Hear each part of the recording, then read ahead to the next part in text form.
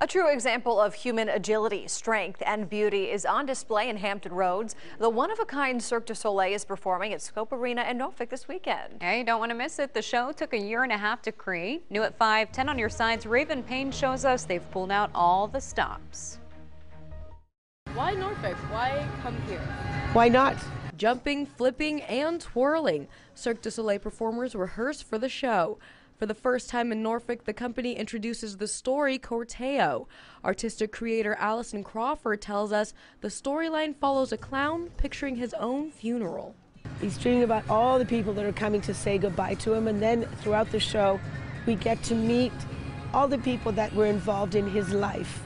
The company has made some changes to the show since its debut in 2005.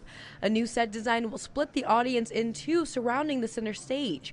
Crawford says it makes interactions between audiences and performers more intimate and gives a sneak peek of what that will look like. One of our little people, the clowness, who is actually attached to helium balloons, and she is flown into the audience and she interacts with the audience.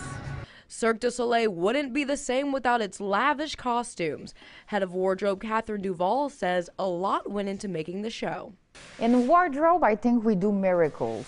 In total, it's over 2,500 pieces, but active for one show, I will say it's between 700 and 800 costumes per show.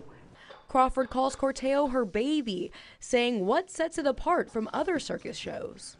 It's elegant, it's rich, it's colorful, and every component is as important to make this show one. I ran away with the circus and I can't explain it. It's just an incredible feeling to work here. Payne, 10 on your side.